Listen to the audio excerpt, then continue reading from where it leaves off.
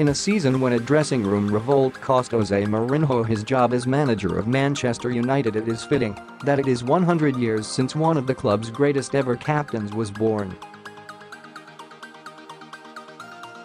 Johnny Carey, the Irishman known as Gentleman John in recognition of the classy way he conducted himself both on and off the pitch, was the natural leader of Matt Busby's first great post-war United teams.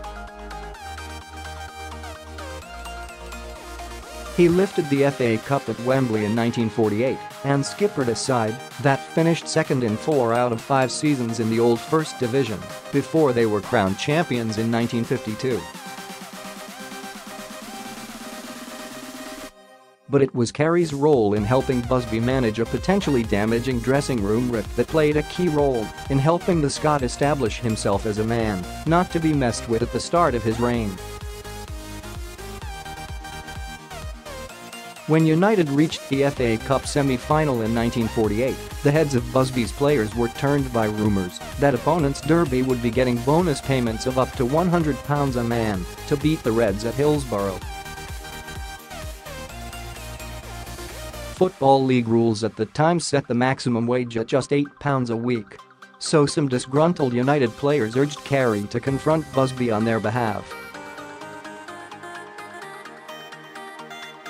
When Carey's request for the club to agree to pay substantial bonuses for a Wembley appearance was turned down, the genial Dubliner ensured his teammates concentrated on the game ahead by explaining that it was impossible for the club to break the draconian financial rules.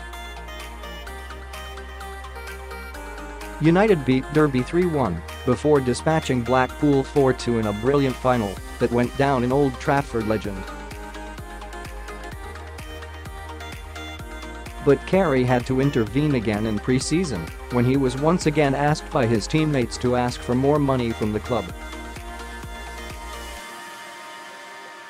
This time the United captain argued that the club's hands were tied only for big dressing room characters like Johnny Morris, Charlie Mitten and Henry Cockburn to insist that it was his duty as skipper to present their demands to Busby. The United manager refused their request, although Busby tried to broker a compromise by asking club directors to give every player a new set of golf clubs. That was also turned down. Later that season, with United set to meet Wolves in the FA Cup semi-finals, Morris was sensationally sold to Derby for £24,000. United lost the tie after a replay, but Busby's power base was secure. And in the summer of 1950, Mitten became known as the Bogota Bandit after accepting an offer of £40 a week to play for Colombia's Independiente Santa Fe during a club tour of the United States.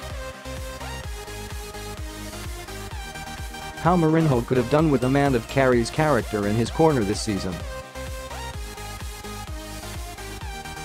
Carey was born on February 23, 1919 in the port town of Dun Laoghaire.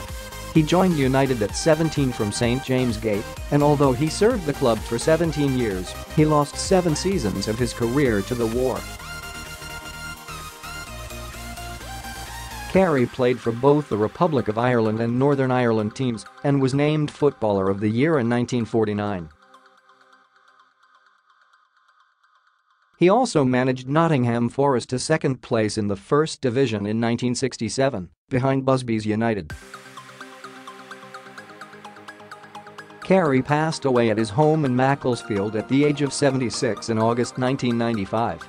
A new book, Gentleman John by Roy Kavanagh MB and Carl Abbott, detailing his life is out now and is available to buy at Amazon.